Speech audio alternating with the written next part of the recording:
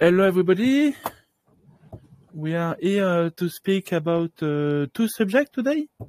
The first one is not about Nord Stream, but maybe I think so too.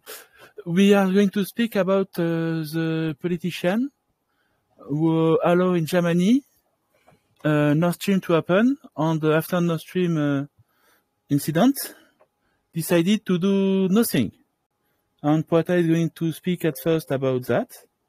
And then after that, we are going to speak about the Black Sea and the war in the Black Sea. That is going to change very fastly this week. And I think it's going to change a lot of things in the future too. And it would be about all of the speakers going to speak about it. Okay, so now I'm going to let Poeta speak. Yes. So the Nord Stream 1 and 2, so there are two pipelines. Each one consists of two pipes, actually.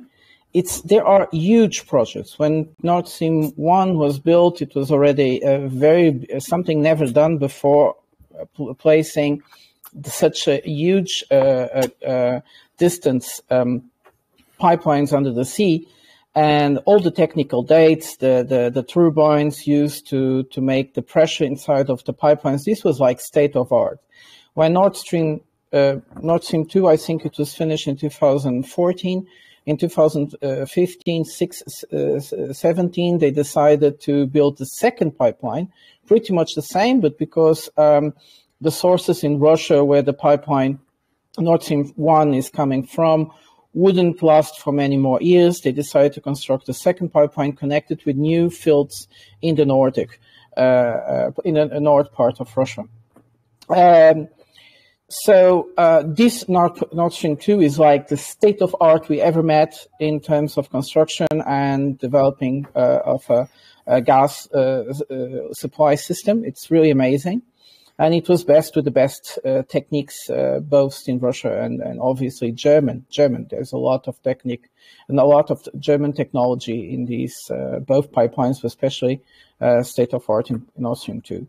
So when the Nord Stream 2 was destroyed, within the scope of the beginning of the Ukrainian war with Russia, or the Russian invasion of Ukraine, or special operation, as you want to call it.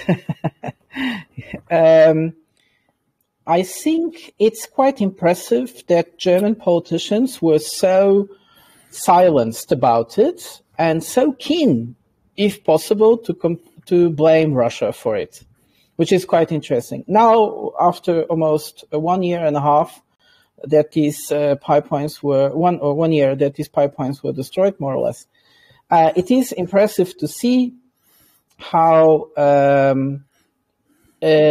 some informations make the German politicians, so some of the developments of trying to know about how were these pipelines destroyed, should make us really preoccupied. What is happening in Germany?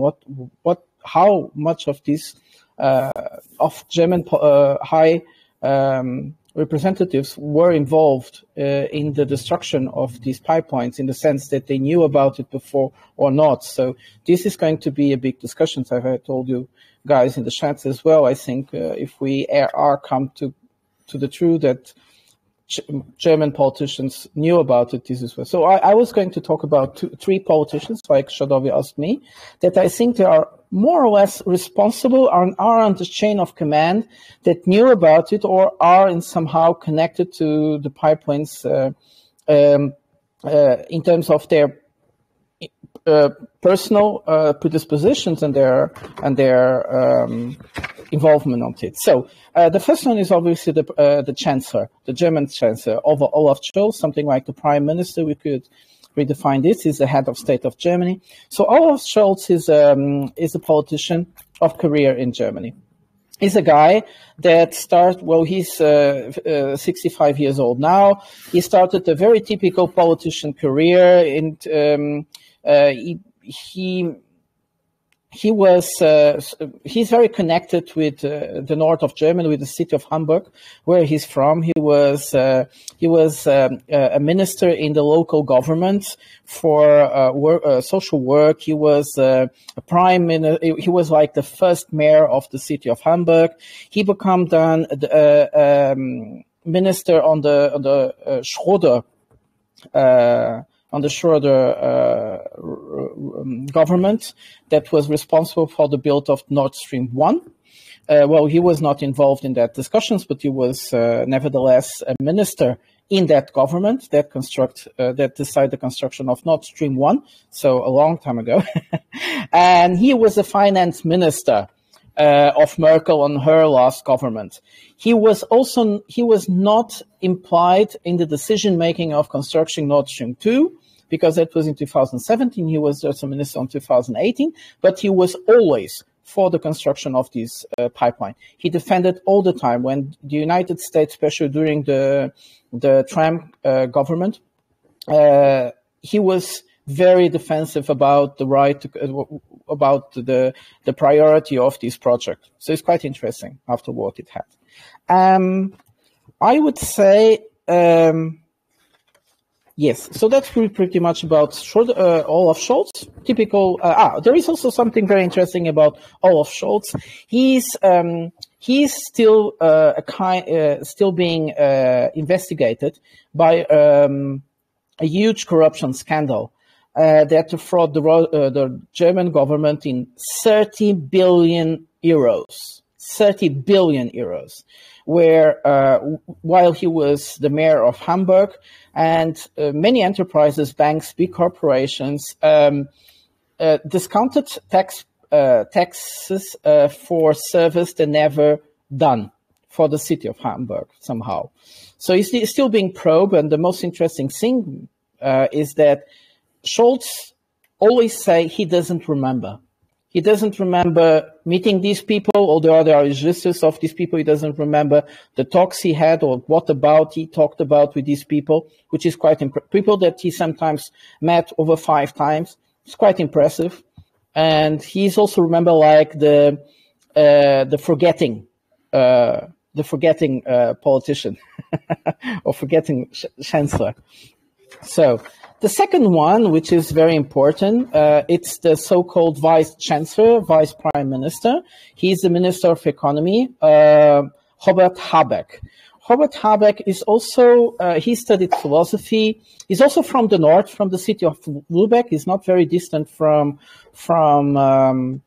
Hamburg, which is also a very interesting coincidence. Actually, we are going to have several coincidences today about these 3 politicians that I'm going to talk about. So he was from Lübeck. He also had studies in Hamburg, and he is a philosopher from formation. He wrote loads of books, especially romance with for a very questionable intellectual public. He wrote some philosophy treatise as well. And in those treatises, he is a person that is completely against the idea of nation state. He's against the idea of nationhood. He's against the idea of patriotism, which is something very strange, as you have become a minister of a federal government in Germany. So he actually wants Germany to disappear. Quite impressive. So Habeck made a very typical career inside of the Greens party. Oh, sorry, by the way, Olaf Scholz is from the Social Democrats in Germany. I forgot to make. So Habeck is from the Greens party. Very typical trajectory inside of that party. He was he worked in the local government of Schleswig-Holstein. Is the most northern part of Germany, over Hamburg. He was parliamentarian. Yes, and since 2002, he has been the leader. 2020, he has been the leader of the Green parties. So that's all of Habeck. Habeck was always, like the Greens party, always against the construction of Nord Stream 2. for him is like, okay, we can understand this because they have they have this idea that Germany should completely become green in terms of energy. And even if natural gas is a good way to make that conversion, it is never, and produce less CO2. It is nevertheless a fossil combustion, and produce and methane is also very dangerous for the atmosphere. So they were always against the construction of this Nord Stream pipeline, and also of course, it's for the continuation of using nuclear energy, something that will mark actually the time he has been serving as Minister of Economy in Germany. It is very interesting to notice that when the crisis in Ukraine started, well, the gas prices started to get up before the invasion of Ukraine. They started in August 2021, and there was always this attempt to blame Russia for those high prices. It is more. We know today that Russia never sold so much gas to Europe like in those months.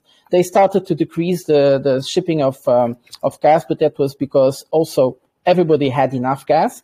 So if anyone would like to make some kind of analysis what happened back then, we probably will know that there was actually not so little gas in Europe. They were just creating a kind of hype in order to make the prices get up. So as we enter into the winter in 2021, gas prices in Europe were like completely exaggerated. And there was the Merkel government was coming to an end, and there was these new politicians coming in, and the Green Party politicians were against the opening, the certification of the Nord Stream pipeline. The certification of the second pipeline of the Nord Stream, Nord Stream 2, sorry. And it is interesting because the Russians were saying, look, as soon as you certify the pipeline was finished around, I think, September, October 2021.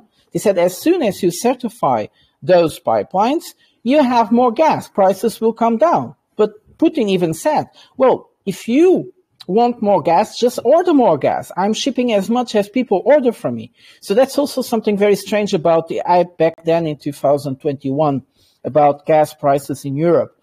And nevertheless, Merkel didn't feel safe to certify the gas pipelines still in her mandate.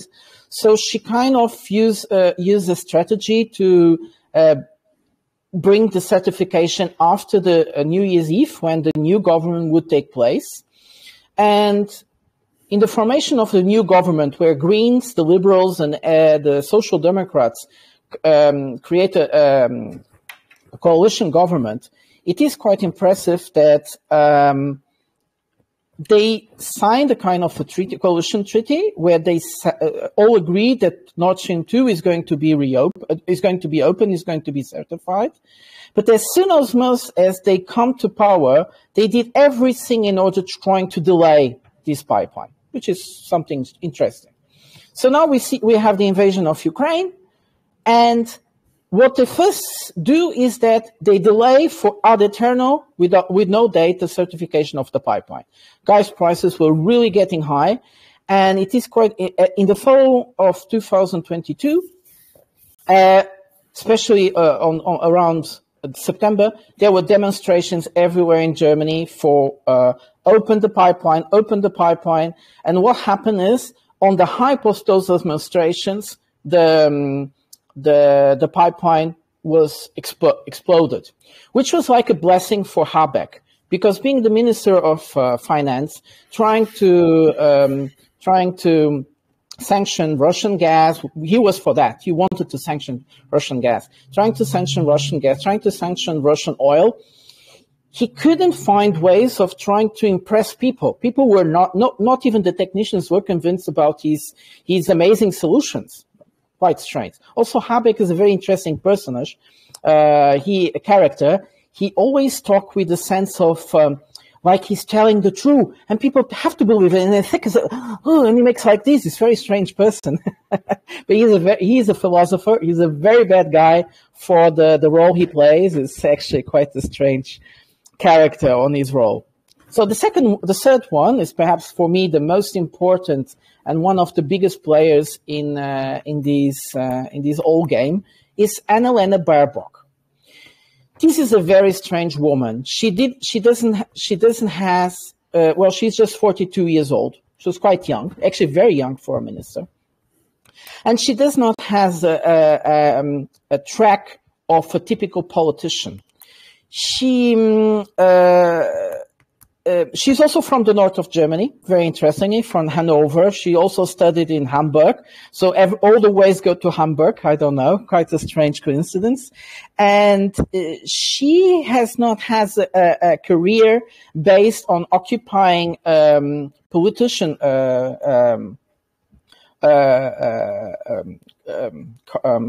politician, like a politician somewhere in the government or on the public service. But she has a career working inside of political institutions that don't belong, that are disconnected from political parties sometimes, or even the government, of course. And it's also very interesting that she was recruited in 2018 for the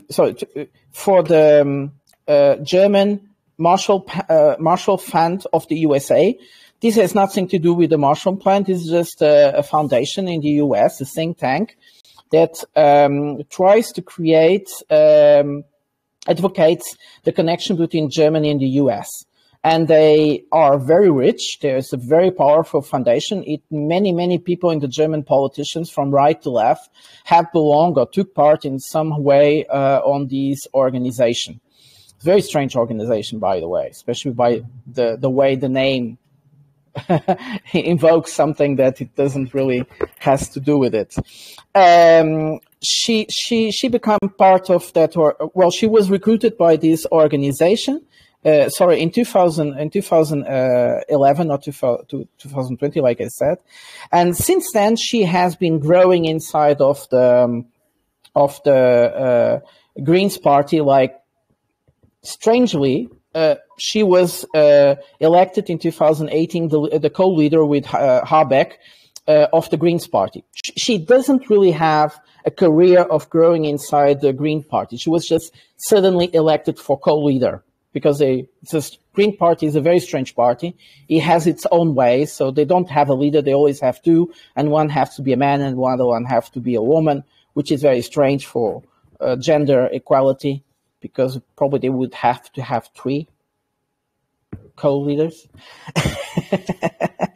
Nevertheless, in 2020, she was also entered for the Young Global Leaders. We are actually think Shadovi, being from France, also knows these. And there is something else so very, very interesting reading Baerbock and Macron, which is suddenly during the pre-election, but already in the late election campaign in 2021, Annalena Baerbock was being praised by all the media, like she's the new Merkel. She's the great leader that Germany needs. She's going to make a difference. And it was so strange because all newspapers were talking about this. Like, I never saw a German newspaper praising anyone. Newspapers in the West tend to not to praise the politician, but to say bad of him. So they're doing the opposite. And when some scandals came about because she kind of forged or miswrote some things in her curricula, people were questioning her integrity, and the newspapers were actually saying, no, this is just a little mistake.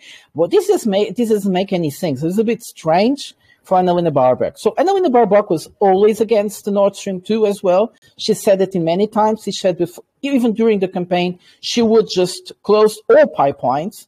She is completely anti-Russian from the beginning. And also something very interesting, Annalena Baerbock, as soon as she came to power, becoming the Minister of Foreign Affairs in Germany, she was always very verbal, like no diplomat should be against a single country. And she also was very suggesting about the fact that the Russians destroyed the pipeline. So that is pretty much it. So if you guys have any questions about these true amazing characters that rule the German life and are, in my point of view, somehow responsible for the kind of strange inactivity of the German politicians against something that is actually a declaration of war, destroying their most important infrastructure, I'm glad to answer as much as I know.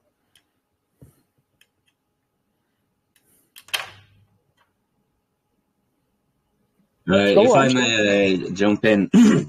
So first of all, thank you very much for this very well explained outline of the German political landscape and how it pertains to Nord Stream.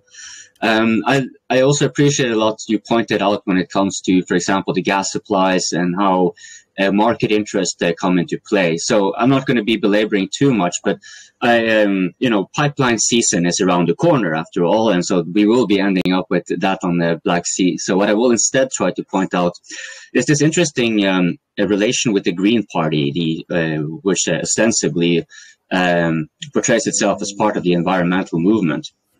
And what I find peculiarly interesting here is that while you were talking about this thing about the gas and we would presume that the Greens be against the gas lines and Russia because of environmental reasons. But I kind of find it interesting that, for example, Norwegian arms industry be using the additional profits they get from the Ukraine war to be invested in green energy. So you can find this on Kongsberg Group and Nammo, that they will be investing in offshore wind and what have you. And so what that suggests to me is not that they are so environmentally inclined, but that Norway in particular, having such a good position to exploit higher gas prices, would also be wanting to acquire not only market shares within Europe on the fossil fuel industry, but also when it comes to the green energy. And I think this is where we might be finding some possible explanation. I'm not familiar with Annalena Baerbock and her connections and the Green Party's investments, but I would not be surprised that business interests do affect the Green Party's inclination towards more war. Yeah, I'm not really sure if I had much of a point to that, but I thought there was that's an observation from my side. So if anyone had anything to fill, then please do. Well, it's not incorrect. Annalena Baerbock was actually in the trenches before the beginning of the war and during the campaign. And she was saying, and also Habeck, and they were saying we have to ship weapons to the Ukrainians because they have the right to defend themselves. It was very strange. That campaign, and I think most people even thought what she's talking about, weapons. We all thought that Minsk agreement, the Minsk Accords were actually going to be implemented, and she's talking about more weapons. I think there is a strange connection between weapons and the Green Parties, well, at least Annalena Baerbock, but also a bit Habeck, which is very interesting because she was a pacifist on her early years. She was against the position, the American nuclear weapons in Germany, which is very strange that she has become such a bellicist. And about the gas and the interests of the big corporations, yes, Norway is actually the country that the most profit from the explosion of these pipelines. It's not just the West. Actually, Norway is also one of the big profiteers. And yes, the construction of the wind parks in the North Sea, it's something very big. Nobody questioned their ecological impact, which is also something very interesting. Constructing huge windmills in the sea. What about the fishes? I don't know. They don't care about the fish when their economical interests perhaps are at hand.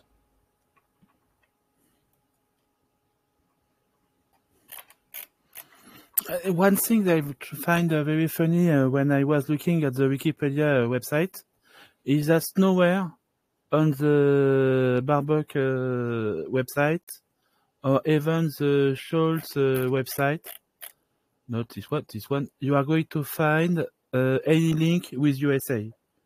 And both of them are young leaders. That's a very important link to the USA and to the way of thinking about Atlantic situation. The German Wikipedia, there is absolutely nothing about it. The German Wikipedia has those links, but not the English one. Yes, I presume they don't. But I was very surprised that the German Wikipedia doesn't have many information about the problems referring to the fact that she kind of wrote her curriculum in order to be perceived as someone very important, but she had actually no political career or no career at all to be a person that she is. Even though if she studied international law, I don't think she had the enough praxis to become a foreign minister. But nevertheless, many European foreign ministers are not diplomats at all. They're just people from the political armies. And also very interesting, Olaf Scholz's website in Germany has no word about the political scandal, the so-called Camex, where he is implied in a scandal of 30 billion euros that they kind of stole from the federal government. Another thing which is funny about Scholz is how he changed with time. When he was younger, very young, he was really, if we follow the Wikipedia website, he criticized the aggressive imperialist NATO. Really? He did that when he was young? Yes, the same for Annalena Baerbock. The European stronghold of big business and the social liberal coalition. Mm-hmm. Really? He was against the social liberal coalition? The same with Annalena Baerbock. And on the end, they are some of the biggest apologists of transatlantic relationships now. Amazing, eh?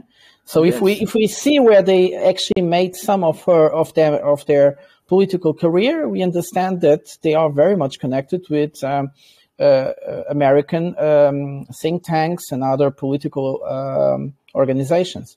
But I think still Olaf Scholz something somewhere. We explain how they changed from this to this. Still Olaf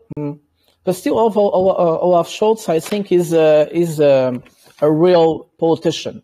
From all the three ones, he's still a career politician. Yes, I'm sure of it. He had Hamburg at the local administration, in Hamburg, and the upgrade, and the progress in the political way. Yes, exactly. But he really changed. That's Olaf Scholz. I find my evaluation of his character. I find Olaf Scholz a person with a very. He's not a strong leader. He normally is even a bit of a person that really doesn't create much of empathy. He has that strange smile that doesn't really is smiling. He has that face of subjection. I don't know. It's very strange to see photos of him near Anthony Biden with Biden. Very, very strange. With Joe Biden, it's very strange to see his reaction is like complete subjection, unusual. He looks at Biden like he's complete admiration for that man. He is, and people in Germany have the feeling that he is not really fighting for the German interest. So some of the oldest, Pata is making me thinking about Hollande, the French president before Macron, who was also a young leader. Don't forget that. Mm-hmm. And who also, he was just some nice kind pal. of political guy in the Socialist Party.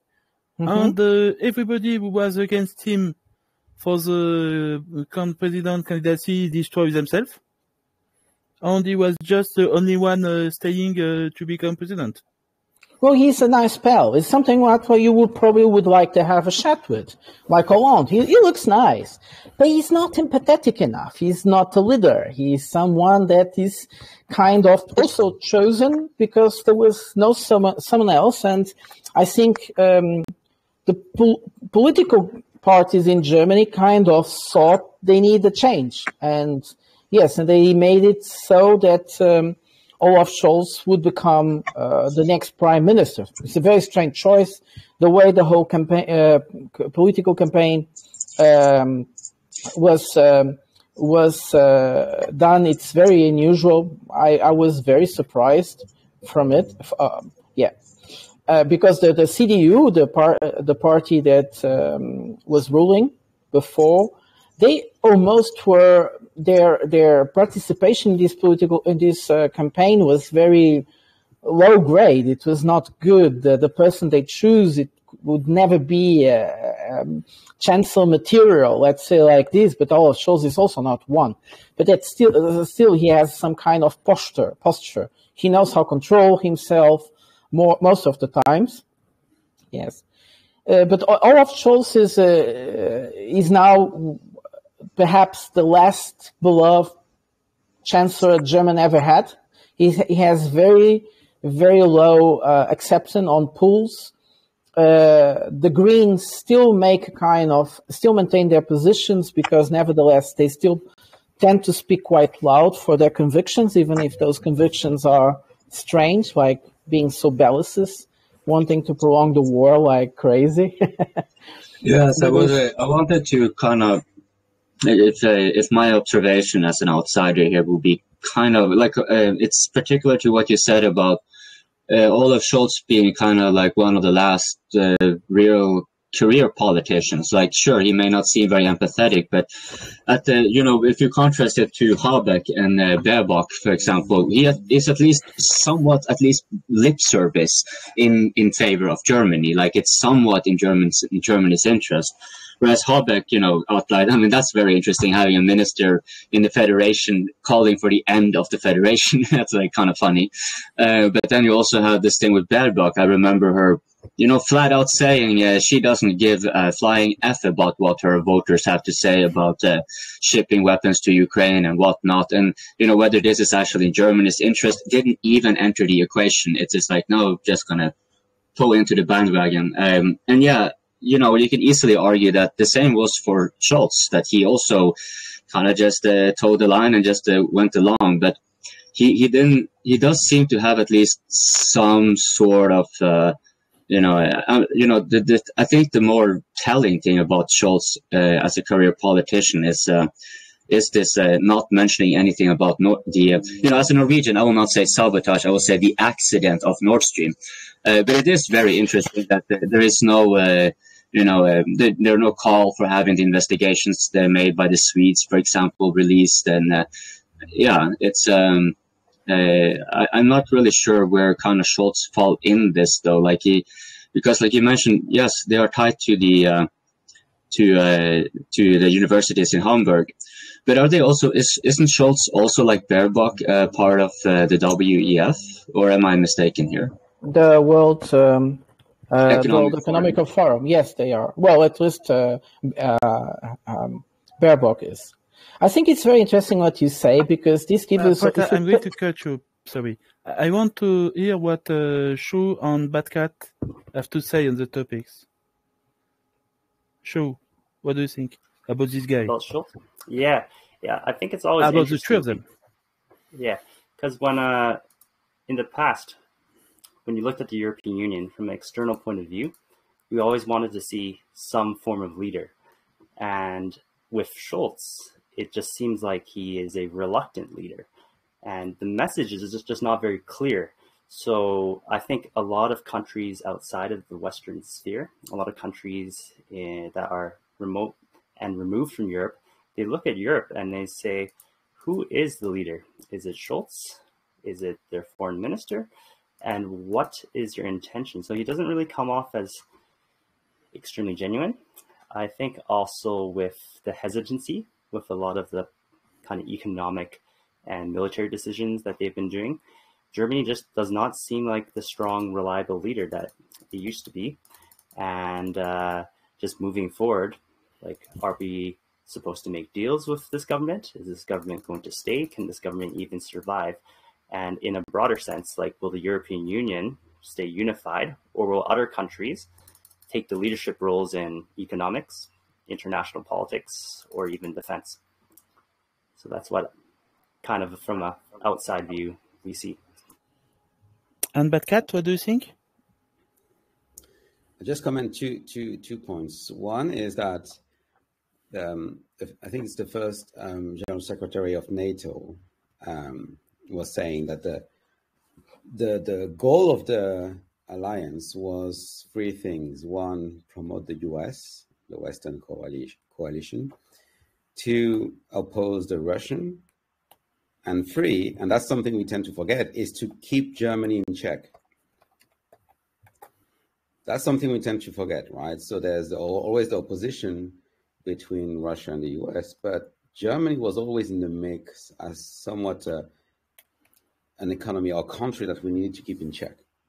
Okay, that's one point. The second point is that before the war, over 50% of all energy imports in Germany were from Russian, with the gas. Right now, it's like a quarter. And the goal of the pipeline was to basically double that import supply of gas, which is energy.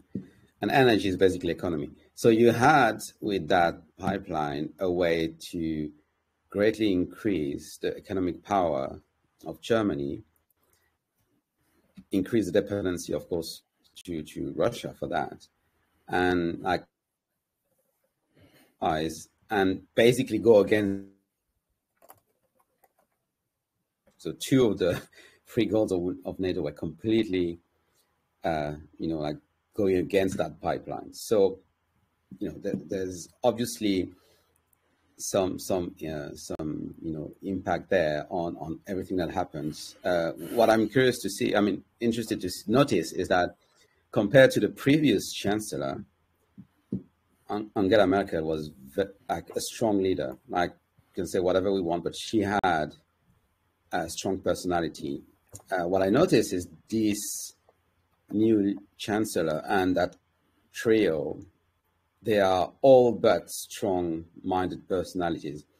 They have also a lot of flaws. I think that's also very interesting to notice. Like, it was very hard to find any kind of flaw or hidden skeleton in the closet with Merkel. I think the new ones have so many scandals hanging around their heads that it's very interesting to have this kind of no personality and very flawed individual leading the fourth economic power in the world. So that's very interesting to see the change of leadership.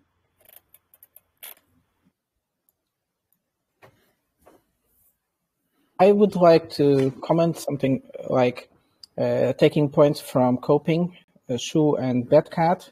First of all, the fact that the German government didn't have any active position after the explosion of both pipelines, the fact that they were kind of dismissal about the investigation of even blaming Russia, and now with these new discoveries from the press that probably the Dutch Secret Service informed the US and probably also the German government, and we know that somehow the press says that the CIA or the FBI also informed the German Secret Service, which probably they also would inform the government. If more details of this came out, I think the German society will actually come out and demand an investigation, and this is out of the hands of the government then. if a judge decides to investigate, I think Germany is still a very strong country, very stable country in terms of the rule of law. This could be very disturbing for the political structure in Germany. So I see that with very bad eyes and expectations, which is very sad. And also quite interesting is that in terms of global view of Germany inside of the European Union, is that now it looks like the EU is lost. When we think about the EU, before we had Merkel, sometimes a bit Macron, sometimes a bit Cameron, well, some important big leaders from the big countries in the European Union. Now we just have the president of the European Commission, von der Leyen, and this is strange because the von der Leyen in itself, she is not allowed to make decisions because the decisions have to be approved by the nation states, the big ones. So it's a bit strange. And so Scholz is out. And I think when many countries in the world try to understand what is the European Union, they should talk first, they're a bit lost. I think we saw that with the visits of Olaf Scholz and Macron to China, and both said something very different. And especially with Annalena Baerbock, after Macron completely saying the opposite of what Macron said, it's really strange for the world what to expect, how to work with the European Union, and this is actually also a big case. The other thing I think it's very important, going back to coping analysis, is the desindustrialization of Germany, one of the most important industrial countries in the world, is being disindustrialized. And how much does it affect not just the economy of Europe, but also will develop the development of economies, will provoke the development of other economies around the world. And we are seeing India is industrializing like crazy. Even South Korea is also exporting much more industrial products than before. Even Japan, which was a bad weight. Quite a strange. It's very strange what is happening to Germany, and we also see inside of the European Union a movement of the decision making from the so-called Franco-German centrality to the east, and this is very problematic because you see we have the Western European countries, which will be nowadays Ireland, Portugal, Italy, feeling more and more a bit alienated from the decision making in Brussels, as the problematics of the Eastern European countries counts more to the European Union than the rest of the community. I wanted to just throw in a thing regarding the German economy being deindustrialized and what the Bad Cat was mentioning regarding the purpose of NATO. And I think it's kind of important to note that in the after World War II, Germany was, like many other European countries, to a large extent, in effect, bribed through the Marshall Plan and industrialized in that regard to prevent them from wanting to side with the Soviet Union. But like Bad Cat was saying, keeping a control on Germany was very important because Germany is, by its geographical location and its population size, is a natural regional leader. And it also, its industrialization reflects it. So when it comes to, for example, if you contrast this from the end of World War II and now, it will be actually more if the United States, for example, has to choose, and indeed probably even France would have to choose, they would prefer the deindustrialization of Germany in order to maintain their own position in Europe. For example, right now, we might be referring to countries and industries and corporations by the host countries. But as we're seeing with industries also moving, it has less to do with national loyalty and more to do with financial interests. And here, this is where ownership really comes into play. This is where I think it's what the United States is doing is trying to make sure that it has it pushes Germany into this conflict a conflict it has really nothing to gain from participating in. It is really the true loser of this conflict. Russia, yes, loses a little bit, but not really. Of all the countries, Russia is one of those who loses the least. Norway, for example, we win. We know that we are actually having good reasons that of all the countries, it actually makes more rational sense that Norway would be trying to push for war. But Germany, it's hard to, when you kind of look into what kind of foreign policies Germany operating by, the EU is operating by. They don't really have an independent foreign policy, which is why both Shu and Batcat pointed out, like, who is actually the leader of Europe? Is there actually such a thing as leader of Europe? And yeah, I don't want to be rambling too much, but I thought it was worth pointing. That's a good thing, because we have to change subject now. If Porta want to close on this one. No, I think it's we could open the new topic with the fact that we were talking about Nord Stream. And we can make a connection with the old project of South Stream, which happened to become the Turkish Stream, which is another pipeline, a very important pipeline that goes from Russia under the Black Sea to Turkey, but was planned to be open to go to Bulgaria. The European Union blocked that pipeline. Germany was such an important country, they always defended the Nord Stream 2. But the South Stream, European Union was able to close it, probably also with the interests of Germany, because that would mean that more competition for the gas supply would come from the South, especially countries that are supplied by Germany, which are traditionally through the Nord Stream 2, which was Czech Republic, Austria, and even Hungary, potentially. So now we see that there is this new pipeline. It's not the South Stream, this is the Turkish Stream. It's pretty much the same project, just instead of going to Bulgaria, it went to Turkey. And That's the Russians, exactly, and the Russians even have the project of construction, of putting under the sea, Black Sea, even more 2 more strings, so 4 strings for that pipeline, and open a kind of a gas hub in Turkey. So I think from here we can go to the second topic. And the second topic is the war in the Baltic. And first, I would like Chu to tell us about geography part of the Baltic Sea and why it's so important economically for everybody in the area and in the world. So I think the most important thing about the Black Sea is to understand that, first of all, it is considered a sea. Therefore, it has exclusive economic zones. But then when you think about it, there are several different important factors about why the Black Sea is such a critical part of both Russia, Turkey's, and NATO's foreign policies.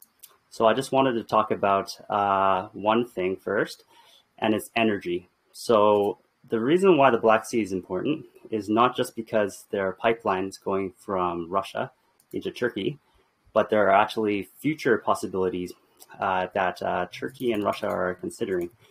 So if you actually look at the Black Sea, if we could pull up a map, maybe Google, and we look at the countries immediately on the eastern side, you actually notice that there are several different energy superpowers. So the first one I want to talk about is Azerbaijan. And Azerbaijan is an important producer of crude oil, natural gas, and other energy products. The way that energy would get into its markets would have to go through Turkey. And the best way to go through that is over the sea. The other country that is interesting is that Iran has a large part to play.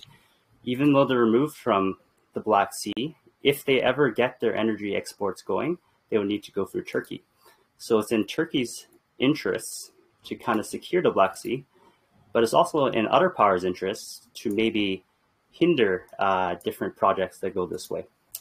As Prata mentioned, the initial South Stream has turned into Turk Stream, but there was a previous project, the Blue Stream pipeline, and that pipeline actually has been operational for quite some while in a low capacity way. And it's quite interesting in that even during this embargo of Russian energy products, there has been a bit of a sanitization of the origin of it. So even though the Russian products go into Turkey, Turkey has been reselling them under their own name, under their own Turkish companies, and rebarreling it without any kind of repercussions. So that's the first chunk for energy. The second one that I think we're going to touch a lot about is food. So to understand why the Black Sea is critical for food, you can also look at geography. There is a type of soil, it's called black soil or Chernobyl, which is pretty much, if Shadowy, you can pull up a map of the soil. This soil is actually incredibly fertile. It allows for much more productivity than other parts of the world. In fact, some parts of Russia and Ukraine can actually have multiple harvests simply because you can do something called winter wheat. And also due to historical and demographic things, this area of the world is quite in what we call a food surplus. There's much more food in this area than the people that live there have to consume. So as you can see, it concentrates mainly on Ukraine, but also a lot in the Rostov area of Russia. And this area is very critical because it provides food security for the global south. Beyond oil, it allows countries in this area to have a disproportionate leverage on global trade. So now that we know the resources of the area, I just want to focus on a couple strategic and economic points. To start off, I would probably talk about the Turkish Straits. This is by far the most important of the areas. As you can see from Shadowy's screen, there's a large amount of traffic, and this traffic goes through the Turkish Straits, Bosphorus, and the Dardanelles. And to give a bit of context, these straits are considered international waters, but they have partial sovereignty from Turkey with the Montreal Convention. This convention was in 1936, and it allows for pretty much the free passage, toll-free, of civilian vessels. And it limits only Black Sea countries to be able to move their military assets in and out. And Turkey does have the right to close it if necessary. There's also restrictions on tonnage. And interestingly, during the Georgian intervention in 2008, where Russia had a conflict there, Turkey actually denied some NATO assets, particularly the US, from actually passing through there. So this area is a critical point, and it's one of the reasons why Russia, as it doesn't have any major warm water ports outside the Black Sea, is so keen on keeping Turkey within at least a dialogue partner, but also on the other side, Turkey also considers themselves a very interesting balancing power as they're at the crossroads. There are two other hotspots I just want to talk about. The first one is the Danube. So the Danube is a transnational, multinational river. Its delta is largely in Ukraine, as you can see. There is a portion that is bridged by a canal in Romania, but the vast majority, as you can see, is generally going through the Ukrainian side. So why is the Danube important? So the Danube is one of the more unique rivers in the world. There are some others, but it does have international water status. And what that means is that any country who has the correct vessel and a civilian economic purpose can actually go and ship their products up there. And one thing I think people don't always realize is the Danube actually supplies the heart of Europe on the eastern side, much like the Rhine supplies Europe on the western side. And the control of the Danube is very important because unlike the Rhine, it's quite shallow, and there are a couple choke points at this kind of delta area that if you can control, you actually have a large influence over the interior and Eastern Europe. So interestingly, to kind of parallel what's happening today, the Danube was seized by the Russians in the beginning stages of the Crimean War. And because it allowed such a large economic presence of Russia over Eastern Europe, the Balkans, and even into Germany, the United Kingdom and France actually intervened and then made the Danube Commission. And that was all the way back, like in the 1800s. Even back then, they understood that to contain Russia, you must limit their control with the Danube, because it actually allows trade with countries that they wouldn't be able to. This is almost probably secondary to the Turkish Straits, but very important as well. I also want to talk about another area, probably the third most important hotspot in the Black Sea, and that is the Kerch and Azov region. So since 2014, and you have to do it very fast. Yes. Since 2014, since Russia seized Crimea, not only did they control the Kerch Strait, but they now control the Azov Sea. And people need to understand that the Azov Sea is actually the outlet of the Volga and Don canals. These are two major tributaries of Russia. They actually control and distribute most of the agricultural products from the western part of Russia and allow export there. So why is the Crimean Bridge so important? It's more like it controls, and it's at the right height that it can actually limit Ukrainian military vessels and NATO military vessels, essentially making the Azov Sea a Russian lake. It also connects to the Caspian. There's many different aspects that are important. So I think, I hope that kind of quick overview gives you a bit of a base to understand why the Black Sea is important not only to Russia, but important to all the countries that are around there, and why Turkey has a very unique position that they might be a balancing power to be able to negotiate and discuss with other countries. But as you've seen from the news recently, it has changed. Okay, no. Nice transition. So now I'm going to ask Coping to tell us what happened in the Black Sea since the beginning of the war. But leave to Bad Cat the recent event. Yes, I want to first thank Shu for this brilliant contextualization of the Black Sea. There's certainly a lot I would like to respond to that, but I'm going to be limiting by addressing the elephant in the room.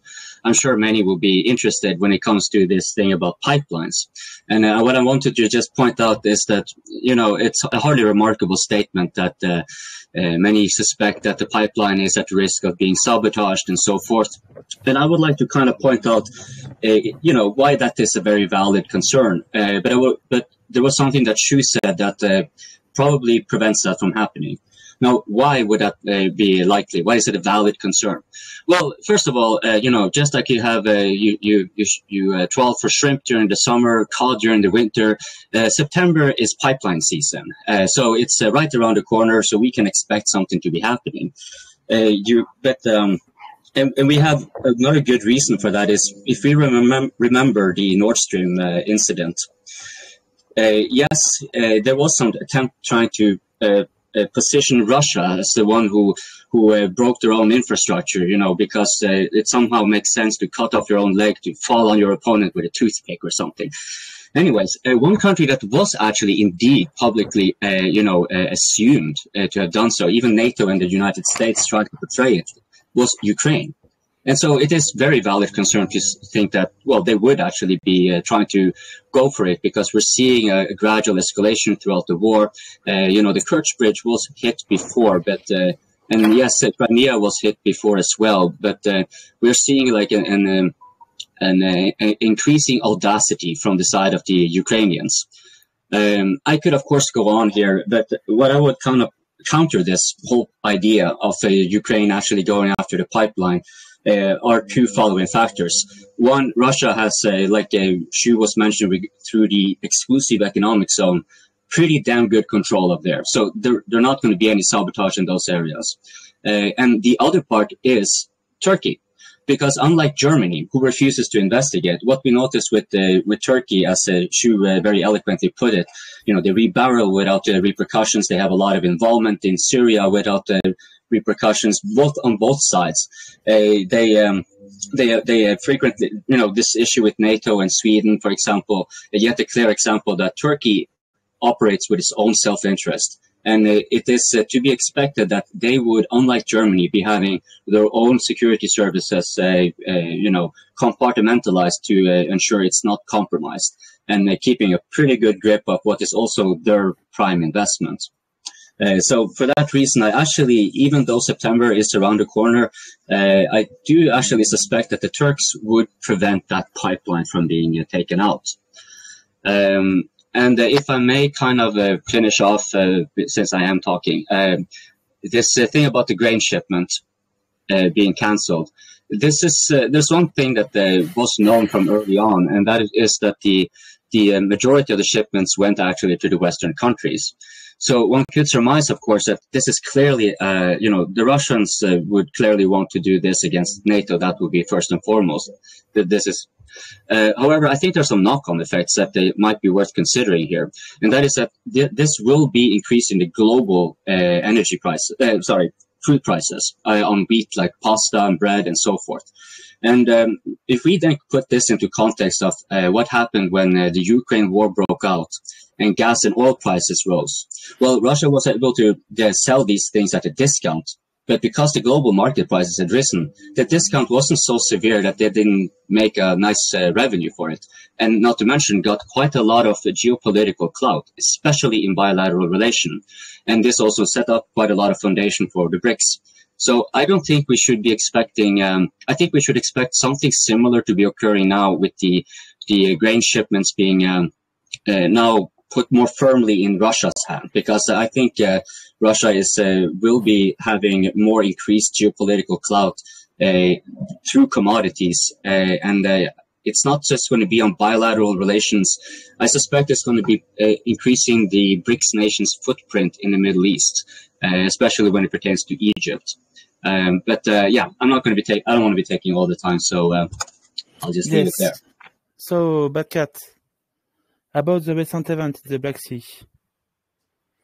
Yeah, so just to add to what Joe and Copy have been saying, the zone in the Black Sea, right, is a hot potato, right? So don't forget that because of the fact that, as you pointed, that it's a sea, there are economic areas. You can have your boats, and you can especially have nuclear subs, right? That's why it's such a hot place. There are nuclear subs from Russia, and there are nuclear subs from NATO in that sea, and that's why it's so critical. So, and the area has been in a stalemate for some time, and when like if you play chess, you know that when you have this kind of like stalemate positions, like it's whatever move you can find to increase the pressure on the opponent and to make it crack.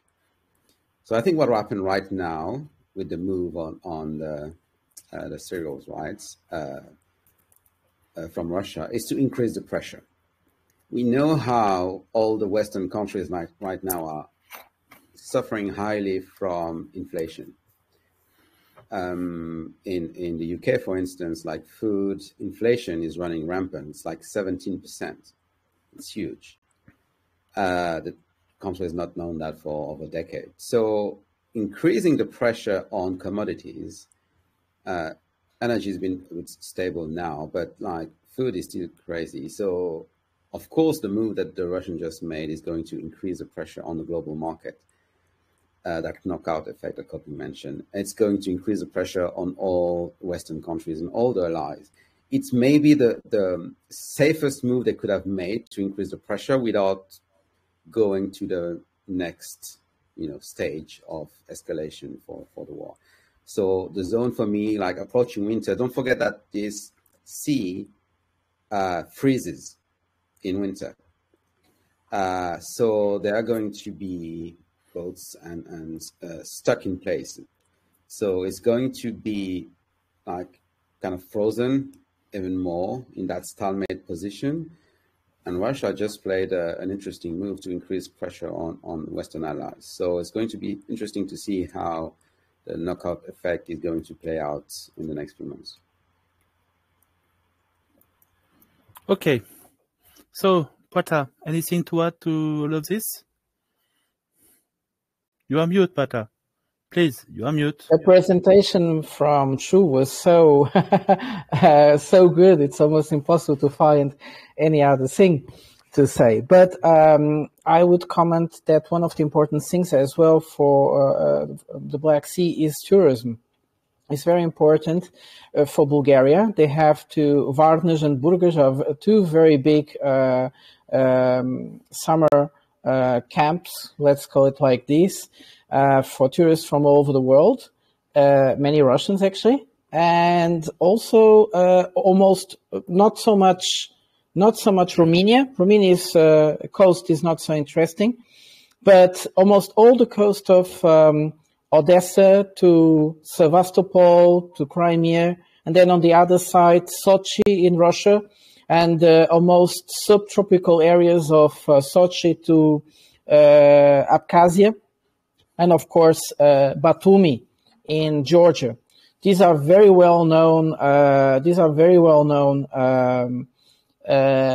Tourist places, and they are very important for Russians because they live in a very cold climate, and they spare all the money they can during the winter so they can waste it on their vacations in somewhere where it's hot. So this is also important, and I think it's quite traumatizing that this year Crimea has not been able to allow the Russian families to have a good summer somewhere hot. That was one point. The other point is also the importance between the connection between the Caspian Sea and the Azov Sea or the Black Sea as a whole is so big that there is a project. There is a canal already, the Dom Canal. Shu talked about it, but it has some limitations. This canal is very expensive to maintain. It brings the ships to a very high position. I think it's almost 500 meters. I'm not sure, but it's quite high. It goes up. They have to pump water to the mountain so that they can bring down the ships on the other side of the mountain. So the solution has been planned. It would be a Caspian Azov Sea canal. It will be a huge project, a very interesting one. And if we see the amount of traffic between India and Russia, Iran and Russia on ship, we can understand how much this canal can be a project of the future, which would amount to the increased importance of the Black Sea. The other thing I would point again is that the Black Sea is also for Turkey very important in the sense that they have a lot of gas reserves there, or potential gas reserves, and Turkey is actually betting on it quite a lot. That's a kind of national paranoia because Turkey doesn't really have energetic resources. So their paranoia is about getting oil from Syria or getting gas from somewhere between Cyprus and Turkey, which have a lot of problems there in territorial waters. But they have discovered some gas fields in the north, in the Black Sea, and that could be interesting. The problem is that they are extremely deep, so Turkey can't do that alone. They will need some support from outside, which is not at this moment tangible. On the other side, I would also say, coming back to coping, and he's very right, the problem is that Turkey is not Germany. If the Ukrainians or whoever destroy those pipelines, that will be a declaration of war, and they won't think twice in doing it. They will react. So I think Ukraine will be, it's not planning it. It would be too dangerous. It would be too stupid. It would really be a change of moods if that happened. Also because Turkey would have the right to evoke the Article 5 on NATO. Can you imagine NATO working towards the Russian interests? That would be era of life, wouldn't it? That would be an era. Yes. There is also another project very interesting, which is because of that treaty, that very old treaty that limits Turkey's sovereignty over the Straits. Erdogan is actually thinking about constructing another canal around the European part of Istanbul that would allow him to somehow be more flexible on the who can he get inside of the Black Sea or not. But also taking into account what I said before, this Caspian Sea, North Sea, Azov Canal, we can imagine like a very big increase on traffic on the North Sea, on the Black Sea to the Mediterranean Sea. That would actually, which makes sense. It's a good project.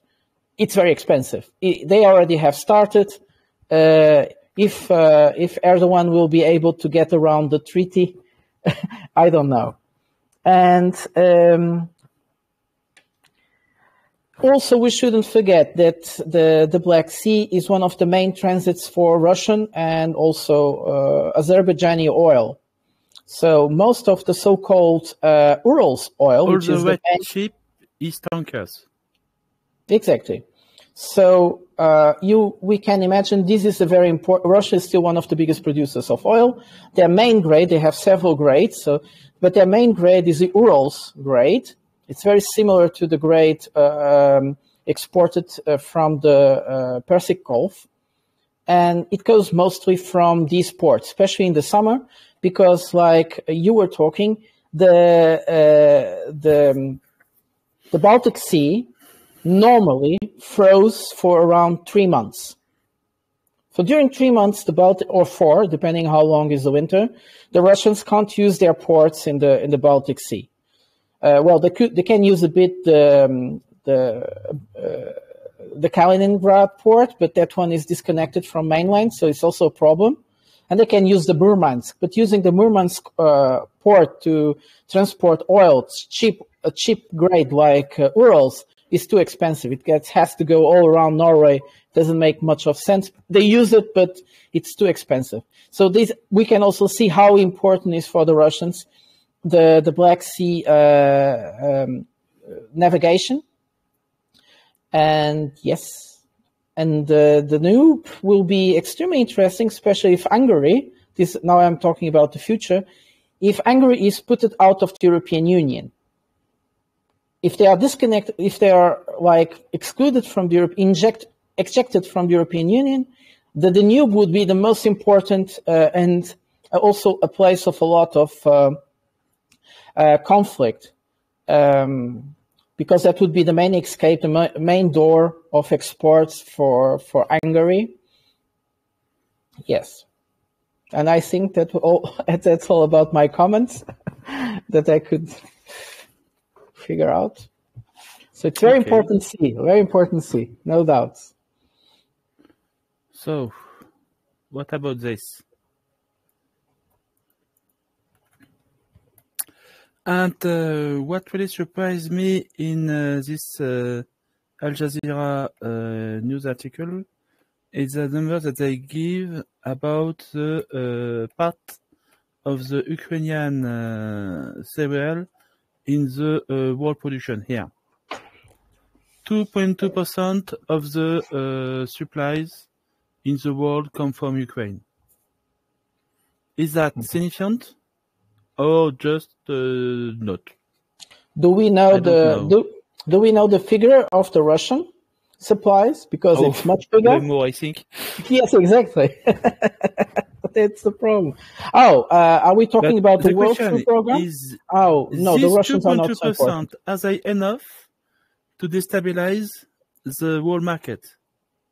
That's the question. I would say it indirectly would have some effect, because most of the shipments that go from Ukraine go to Europe.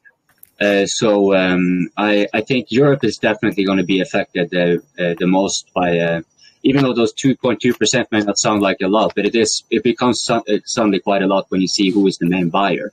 It becomes quite a lot for Europe. And this tends to always have, because market dynamics, they tend to be quite connected. So this will cause a general price rise, just as the sanctions against Russia, caused the price rise, even though it was quite circumstantial. I'd say, this is, even if it's just 2.2%, it will be affecting global markets. And this is why I think Russia would capitalize on it by having more bilateral relations, especially with countries that it itself sells, they can have discount and still make good revenue. So, Coping, I have a question about that. I think a lot of people don't know that it's not the state who decide where the grain is going. The grain is already sold even before it has grown to a large company on the Chicago Commodity Exchange. So it's this large company. I think there are 5 of them in the world who decide where the grain is going. There is an exception to that. I learned that a few days ago. It's India. India has decided to leave this system, and that the government, Modi, and all his friends, is going to decide to who they are going to sell their grain. And there is a strictly forbidden now to sell the rice, for instance, to the global market in India. And the question is, do you think Russia could do the same thing? I think it's very important. It's very interesting that you just mentioned India. India had very interesting behavior during the first wheat crisis, when the West tried to use Odessa as a way to achieve some military points or political points. At that moment, definitely, it was not Ukrainian grains that were provoking the high prices on grains. It was actually the speculation. And the problem here is the speculation. There's these 5 firms that control most of the market. It's also the fact that some countries, some developing countries or poorer countries, tend to buy in advance a lot of the quantity they need along the year nationally. The government buys the quantity they will need, because they are very afraid of being to a situation where they don't have enough grain for the whole year. So that's also very well known for Egypt, the biggest buyer of grain in the world. They buy most of it in advance. They buy it from Russia, from Ukraine as well. Yes. So some countries are more exposed to the Ukrainian grain than others, let's say it like this, but not the really poor ones. So, and many of the countries are most exposed to this grain, which are the Middle East. They actually have good relationships with Russia, so I don't see them having a crisis. I see it more the European countries, like Coping was saying, having some problems they will have to cope with inflation. And what Shadovi is saying is that these firms not having those huge amounts of grain from Ukraine will actually try to regain their money through making more speculation, which is very interesting. So, but India is really interesting case, because they always were against selling their grains or their rice. India is the biggest producer of rice in the world, through those marketplaces, to those commodity stocks exchange. And so, for instance, the grain, India is one of the biggest producers of grain in the world, but they export very little because, of course, they consume most of it. But when they export, there is a kind of a fixed price, and the resellers of Indian grain, they have to sell it directly to the point to the buyers. So when there was a big shipment last year of Indian grain that was supposed to go to Turkey, and India discovered that actually the ship was going to be diverted to the Netherlands, they were very, very mad. They canceled everything, and the grain was actually sold to Egypt on the end. So very interesting phenomena. Also very interesting phenomena is that right now, like Chodovi was saying, India just forbids the export of rice. They want the markets to calm down, because what happened last time was that many people were trying to buy through indirect routes Indian rice or Indian grain to make speculation with it later. And those harbors were Dubai, Dubai most. The Chicago Commodities Exchange, basically. Yes, exactly. Sure, your turn. Yeah, I think very interesting. We kind of rotated through wheat, rice, but I just want to make a comment on corn. So Ukraine is also one of the largest producers of corn. And I just want to highlight some interesting developments. So China actually is the #1 importer of corn products. And interestingly, during this whole war, corn imports from Ukraine and from Brazil have actually increased. And in terms of our diplomats from China who are actually talking to Ukraine, two very important points. The first one is that they have recognized the importance of Ukrainian food products and that they're willing to actually have some negotiations and discussions. And the second one is actually a very interesting comment. Haven't really seen much of it, but they actually said that Ukraine is a potential member of the Belt and Road Initiative, that if things do settle down, that kind of like extend an economic olive branch, that this may actually be integrated within that large project. So I think this whole like oil, gas, commodities things, since that all of humankind consumes it, really pulls in different types of politics beyond just our military blocks that we talk about. So I just wanted to comment on that. I would add something about the corn because it's very interesting. Khrushchev was in America and he saw those huge fields of corn, and he decided to do the same in the Soviet Union. And that's why they built those huge dams on the Novokakhovka and so on, in order to irrigate that beautiful black earth. But that black earth is in the steppes. It's in a climate that doesn't really rain when it needs. So now that they destroyed the dam, there will be a problem. They are thinking that the production will fall to 30% of a normal wheat yields of corn because they don't have enough water. The water is gone in that area. So the Novokakhovka was not to produce electricity; it was to irrigate huge amounts of fields to produce corn that consumes a lot of water, not so much the wheat. Oh, that's great. But yeah. So let me try to tie a bit of everything we've been saying together. Coming back to your initial point, Shadoway, about the 2.2%. See how those little percent, as Coping said, this is the announcement and the ripple effect on the global market. Straight away, there's an impact in India because the ban is a straight consequence of the Russian move. Again, a ripple effect in corn. So we're basically seeing an impact on three major civilizations: wheat, which is Europe, exported a bit in North America, Europe and North Africa, civilization of rice in Asia, and civilization of corn. We are losing you, Bad Cat. And US, a bit of wheat and corn. You have, I think, a Wi-Fi problem. Move around those 2 points. Sorry? I think you have a Wi-Fi problem. Yeah, is that better? We'll see. I think we lost him. Let me cut my camera. Is that better? Yeah, okay, sure. Continue. Yes, try to do that. Try to be without the camera and see if that okay, improves. Continue, Bad Cat. Yeah, no, I was just saying that those little 2.2% that you mentioned earlier are having a ripple effect on major civilizations in the world through wheat, rice, and corn. And I think that's just the beginning of the increased pressure, right? And it's all tied up by market movement and inflation.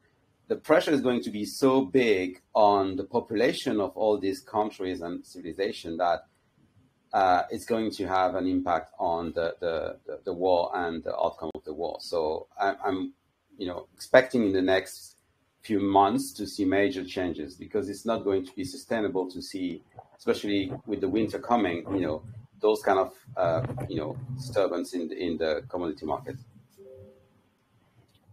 We'll see. Yes, and also quite interesting, the future. When we talk about the future now, energetic security for Europe and food security, but also how parts of the world connect to each other. So the Belt Road Initiative is an amazing project. There are several corridors already planned and working from China to Europe to other parts of the world. And one of the things that's very interesting is that during the pandemics, there was this crisis with the ships, with the containers. And the railways from eastern part of China to Western Europe, to Central Europe, crossing through Russia, they start working really fast. It was an amazing relief they were able to do. But they had a problem. They have to, there is not so big problem of changing the gauge from China, European to Russia, but there is a problem in Europe of that transition from Russian gauge to European gauge. So we had in Europe, they going through Belarus to Poland, and the bottleneck was so big that many cars, many trains were going to Kaliningrad to be shipped to boats so that they could come to Germany. What would be amazing is that if Ukraine, which was not put it inside of this Belt and Road Initiative, could also use their tram lines connecting China to Europe, and they have many connection, better connection even than Belarus. That would really create an amazing traffic. Not forgetting that we also have the alternative corridor to India. I'm going to cut you, but I'm sorry, but yes, sorry, we have to do the closing now. So, Shu, any closing? A few sentences to conclude everything? I think it's very interesting, our discussions, and overall, very enlightening about how Germany's kind of three-headed leadership is perceived and operates. But also on the second half, it just really highlights how commodities are a basic human consumption thing, and that if our policies are driven by economics, things that will evolve in the next few months may actually just drive the conclusion or resolution or even negotiations for the war, see which has the best net benefit. Because so far, as people have said, we're at a stalemate, and we'll see which way this pressure pushes. So thank you for listening to kind of my rant, but I hope I brought some information to the table. Coping, your closing, please. Yeah, I was hoping I could, instead of doing a regular closing, I simply do my shtick at the end, and we finish off there, basically tailored for the recording. If you want. Yes, no problem. But Kat, your closing?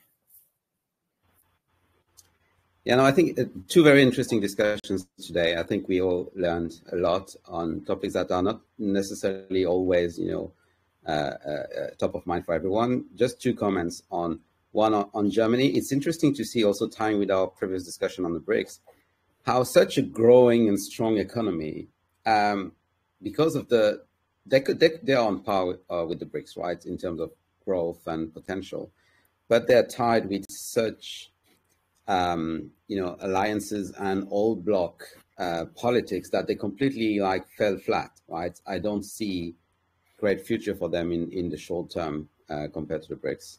So interesting to see that the impact of the policy on the future of the country is such a big country. And two, on the Black Sea. Well, it's such a small sea, and it seems so far from all the rest, and in the middle of that European bloc. But it's so strategic. We can see how such a small sea and just blocking some grain exports have such an effect, in the world and in the war, that for me it's mind blowing, right? Such a strategic importance of that little sea. Okay, Poitin. You are muted, Poitin. It was a great discussion today. It was very interesting, all the presentations. I thank you very much, guys, for the very productive chat that we had today. I think thinking about the future, we're going to see very unusual, interesting developments on the Black Sea. Let's see what brings us the next weeks. So that's also why it is so important to have had this discussion today, because things are going to change quite a lot. The Black Sea is going to become again a center of war and disrupting many other and exposing many problems that the world has. So we have also to consider this in terms of the preamble of big meetings that we are going to see in the next months. So the BRICS in the end of August, the G20 in the October, I presume, or November, not right, correct now? Yes. And these are going to be fora where what's in Ukraine, the developments that we're going to see from today, are going to change their decisions. Nevertheless, we see Russia anticipating things that probably should be a secret, like, for instance, what kind of a coin is going to have the BRICS, what kind of a payment system they are thinking to talk about. So important things that probably are going to advance a bit more and in a small pace, in a fast pace, the multipolar world that so many people envision, although it's probably not going to be what people envision, but nevertheless interesting. Okay, and I'm going to give you my 2 cents about the situation. In Germany, first, I think part of the problem, you could find it, is the association like the Young Leader Association, for France, it was the France-USA Friendship Association. There is a lot of things like that who create network of people with the same ideology and who promote them to power. And I think it's actually a part of the problem in Europe, in Germany, and in France too. And I think another country, but I don't know about them. For the Black Sea, what I fear is that in the next few weeks, there is going to be a lot of tension between NATO assets, drone, plane, ships, and the Russian army. I think we could see a very sad, very high tension incident because Russian won't allow anymore the kind of intelligence mission from the NATO near the bridge, near the Sevastopol. They are going to put a stop to it, and it could really end badly for some pilot or for some ship, maybe, I don't know. That's what I fear. Coping. The last closing is for you. Thank you very much, Dolly, for hosting this recording and augmenting it so well with your screen walking. And also thank you to Prata and Shu for contextualizing the topic so broadly and so well.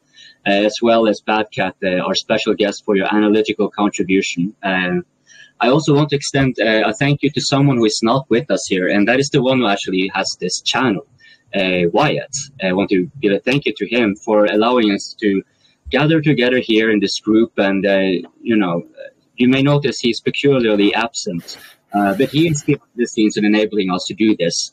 And so this thank you is also done by extension to those of you who support DPA on Patreon, Ko-fi, Locals, and Boosty. For you are basically what enables us to get together and have these conversations and share it with you. And for those of you who may not be familiar, thank you for maybe you watching this because some of you shared this clip. Yeah. So thank you for commenting, sharing. We like you, of course, a whole lot more for pressing the like button than if you didn't. We appreciate your subscription to DPA Open Mic as well as the main channel. And thank you all for watching the DPA Lounge Talks. That's that life.